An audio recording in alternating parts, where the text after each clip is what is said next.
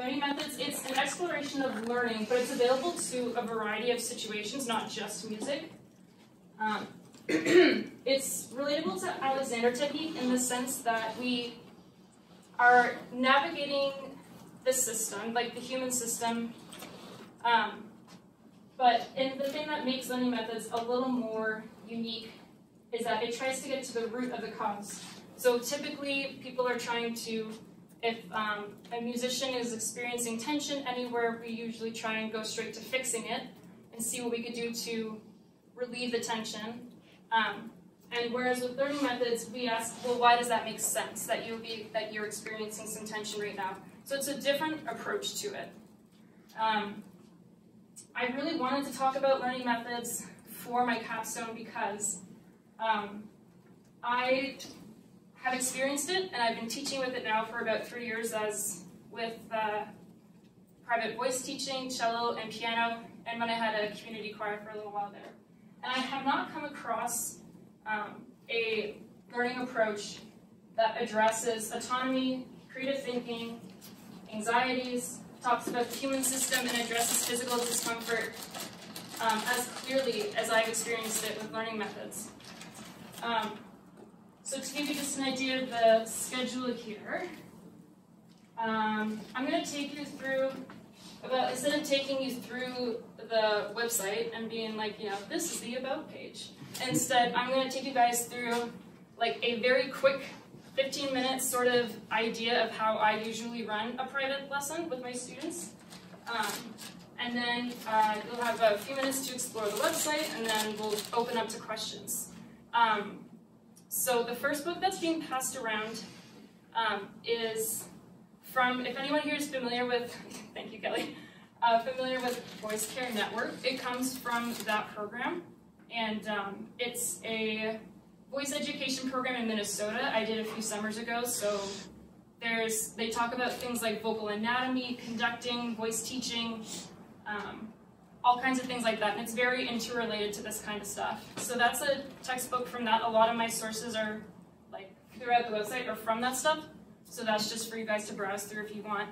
And then this is a textbook that David Borman, the creator of Learning Methods, wrote.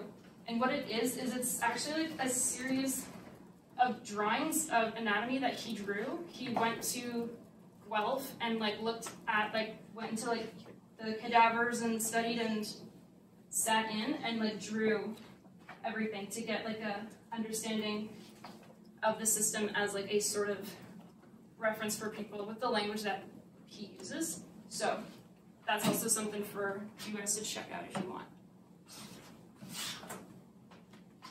So you might want to scoot your laptops aside and stuff. We're going to start sitting. You can stay as you are, but we're going to stand up in a second. So diving right into the sort of mini voice lesson here. Usually what I do with my students sometimes, especially if I sense that they're coming in from a busy day or something, I'll have us do a bit of maybe 1 or 2 minutes of just informal meditation. So everybody close your eyes.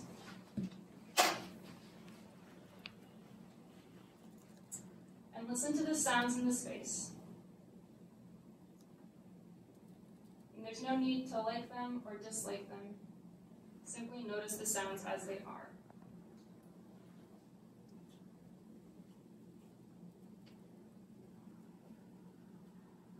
Now notice the sense of the earth coming up to support you, the feeling of your chair, the ground. And consider, what is my current state of being right now? Am I excited, anxious, hungry?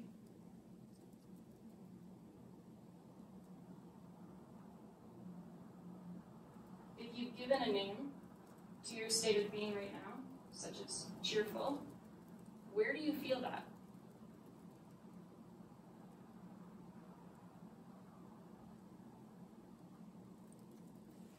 And whenever you're ready, you can open your eyes and come back into the space. And I will usually do it with them. And one of the main things that I really like to do this is to put on the table, how does my current state of being, or how might my current state of being impact today's lesson? Both for me as the teacher and for the student. What are we bringing into the space that day? And it's a great way to sort of settle into the space, meet each other as we are, and go from there. And then usually what we do next is we'll go into vocal warm-ups. Usually I'll ask them if they sung that day or not, and then we'll kind of go from there how much we're going to get into vocal warm-ups. So I think this would be best done if everybody stood. So yeah.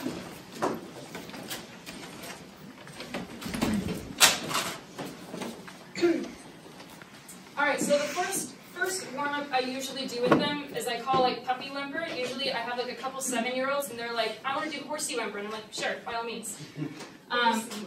Yeah. So the first one for that is it's just, it's a soft. So what you're doing is you kind of tell them, pretend you're a puppy who's trying to get a treat or you're trying to come inside and it's cold outside. And then usually from there, I'll go to roller coaster sounds. So you just start off low and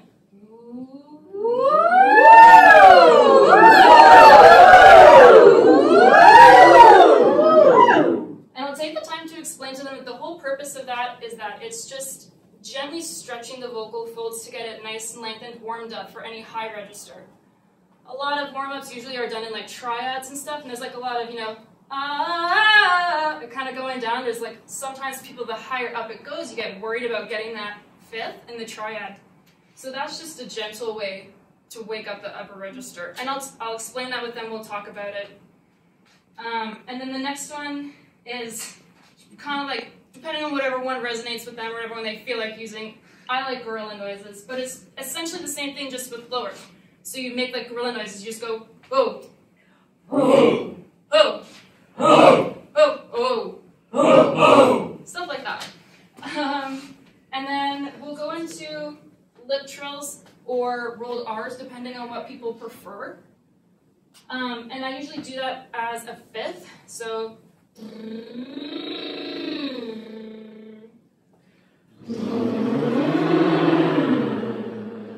you can either use that, you guys know, to go up a semitone, down a semitone. However, there's a lot of different variations to it. I'm a big fan of that one because it really awakens breath flow, gets that going, and especially for middle to like upper registers, maybe some people aren't aware of how much air is required to make that sound. So it's a good way to sort of map out where I need more energy and where other notes maybe are a little easier for me. And then this one, I just call them exclamations. I wasn't quite sure what else to call them. But it's just a thing of like back and forth that we'll do sometimes. So just like repeat after me. Wow. Wow. No. No. Really? Really? You don't say. You don't say. Wait. Wait. Stuff like that. So I'll do that, or we'll go back and forth maybe. It's just a nice way to be silly together, for them to have a little bit of low pressure, like, creativity go on. And it's also a way to talk about how the voice expresses in everyday conversation, how we access that, and to try and channel that in either speaking or music making. So usually we'll do those things. Those are kind of like some of my go-to warm-ups that I like to do. Sometimes we'll do physical warm-ups. So, and this is where I take an opportunity to talk about either perspectives or misconceptions about the human structure. So in the sense that I'll talk about, okay, so pretend you have a bed spring in your hand, spring mattress.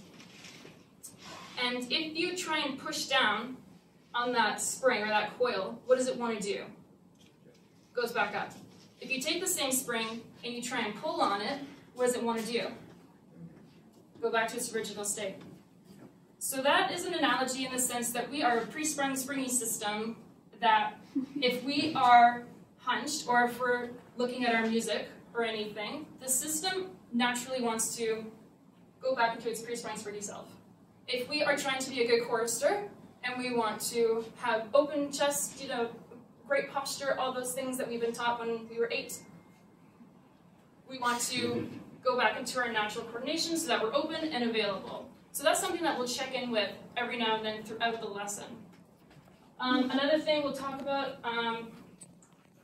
so we talk about joints. So by that I mean there's one joint at the top of the spine, and that actually it's where your spine ends, and it's actually behind the ears. A lot of people think it's more so at the bottom of the neck, and this will be, because we're on a time crunch, I'm like just zooming through this, but usually I'll ask them where they think it is, and we'll kind of take it a little more apart from there. But it's behind the ears, and it's like located like higher than most people think.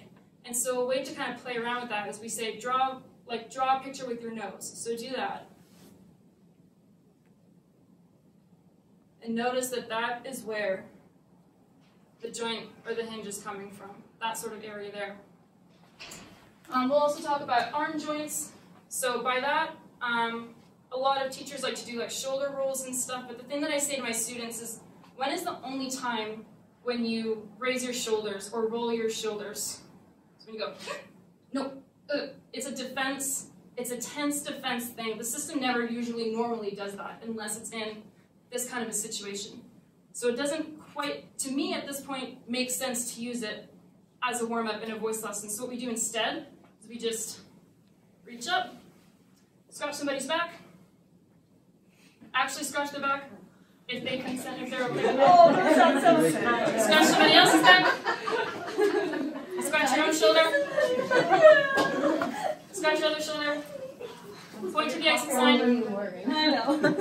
point to a speaker, point to that doorway, point to somebody's shoes, point to your nose. Notice that all of these instructions I'm giving to people, or giving, are an external source. So there's a difference of coordination between, you know, raise your arm or extend your arm out compared to point to that door. And I'll get to a little bit more of that later in a second. But next we'll talk about hip joints. So again, usually I'll ask them, where do you think the hip joint is? Usually I get something like around here is where people think it is. It's actually lower than most people think it is. It's where your hip meets your leg. So if you bend your leg, all we're going to do is we're going to pretend that we're squishing a grape with our foot. And that is where the hip joint is. It's a lot lower than people think it is. And so usually what I'll have students do is I'll have them go back and forth between our newly registered hip joint and what they thought their previous hip joint was, which was up here. Now try and squish a grape with that by moving from there. And now go back.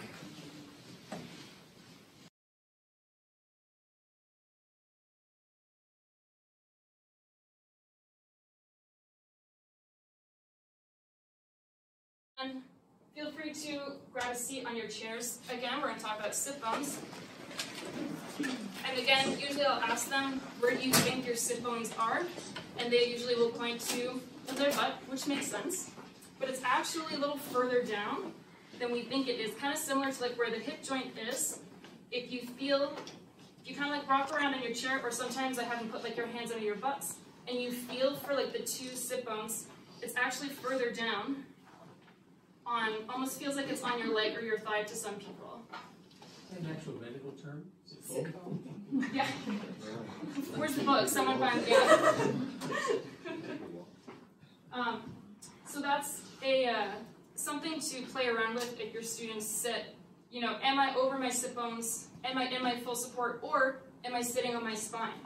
When you lean back, it causes the spine to curve. You're no longer in a pre-sprung self state of being. So that's something that we like to play around with. And I don't give them all of this right on the get-go. I'll kind of just like drop it in here and there on lessons at a time. So going on to rep, this is kind of my like order that I like to do things in when we're learning a piece. So I'll have them sing or perform it as many times as they want, because I don't know about you guys, from what I've heard, there's a lot of pressure when you see your music teacher and you've been working on it all week, and then you play it for them once and you mess up that part and you're like, that never happened at home. And that's not necessarily a fair way to be able to show what it is that like you were able to work on that week, because there's often a lot of pressure. So they'll sing something, they'll perform for me, and I'll say, thank you, do you want to do it again? And we'll just go until they feel like they're happy with what they played.